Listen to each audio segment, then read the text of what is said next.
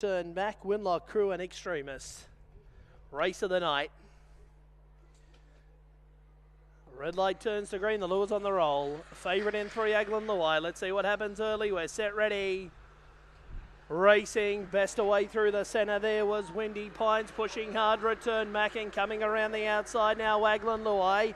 With a run goes Jeanette Keeping, also their Proficiency, well back in the field was Winlock Crew, Extremist and Burning Liquor last of all. Return Mac the leader, he's got a big lead into the straight and it's the return of the Mac. Return Mac too good, Return Mac defeats second over the line, Aglan Luai. Third in was Jeanette Keeping, they were followed in by Windy Pines not far away in the run, also their Proficiency. Winlock Crew a long way back, Extremist and Burning Liquor last of all. 22.56 to the Mac. Return Mac. Too fast. Just too fast.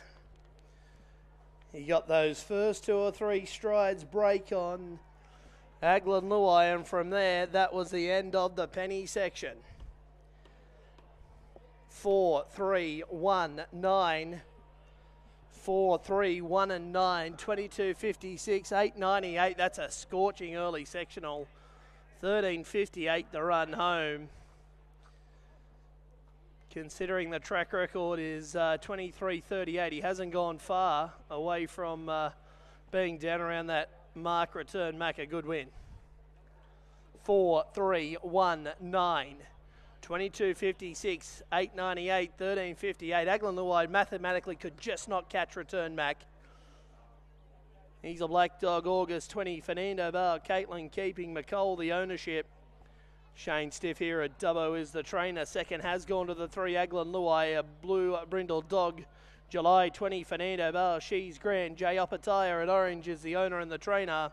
Third to the 1, Jeanette Keeping, a Black Bitch. October 20, Mapunga Blazer, Shelley Keeping.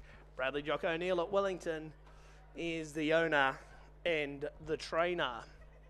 Officially fourth to the 9, Windy Pines, 4, 3, 1, 9. And Return Mac back in winning form here in Dub Vegas.